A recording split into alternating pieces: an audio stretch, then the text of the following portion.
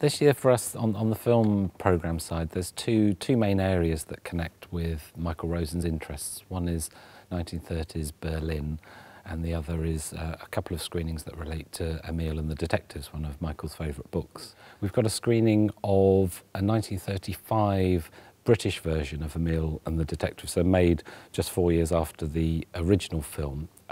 It was missing, sort of believed lost for many years, but was quite recently rediscovered and has been restored also by the BFI. And the action in that is transposed from Berlin to London, and it's an English language film. And we're also screening Hue and Cry, which was the very first Ealing comedy made in London in 1947, and that's very influenced by Emile and the Detectives, and is about a group of streetwise London children who sort of work together to crack a criminal gang. We're delighted to be able to present a very rare screening of all 15.5 hours of Berlin Alexanderplatz. It's made by Rainer Werner Fassbinder for German television in 1980, and it's based on the classic novel of the same name and was adapted by Fassbinder. Obviously it's rarely seen in cinemas, partly because of its length, 15.5 hours. And it's interesting showing it now, I think, because British audiences have kind of got used to foreign language television, perhaps through things like Borgen and The Killing on BBC4 on a Saturday evening. So it feels a very interesting time for that reason and many others to represent the film and to screen it again. It was remastered and restored a few years ago, so this is the first screening since that restoration.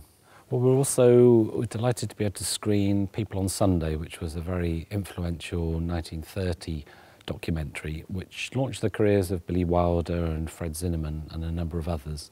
It's a beautiful, beautiful documentary, or semi-documentary, and we're presenting it with a live score from Neil Brand, who's recognised as one of the leading silent film accompanists, so he's providing a live piano score.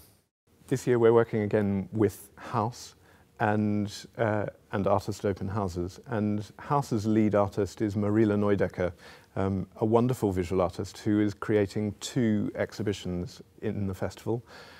We've co-commissioned a piece in the Regency Townhouse, and that really looks at Marila's concern with the natural world and the North and South Poles, and is a fantastic experience in Regency Townhouse, right across the levels of the townhouse.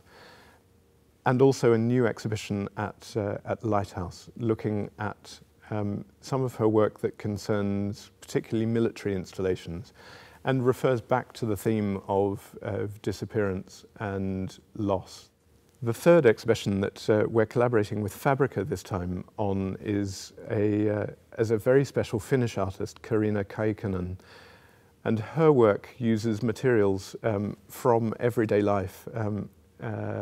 In this particular instance, shirts, jackets, clothing that will be both in Fabrica in a very special installation and an outdoor location.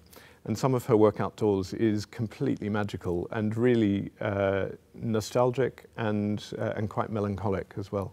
Really important to Brighton Festival each year are our outdoor events. There are 22 free events across the festival this year and some magnificent outdoor experiences. Complex Carphaneum bring Figa Libra, which is a promenade piece across the city. We've also Oxford Contemporary Music bringing audible machines, and Bad Company with Faust. There are a whole range of outdoor works, in fact, in collaboration with Without Walls, a really important partnership for us. And we know that audiences really love these experiences, which explore all sorts of different parts of the city and play out across our extraordinary city.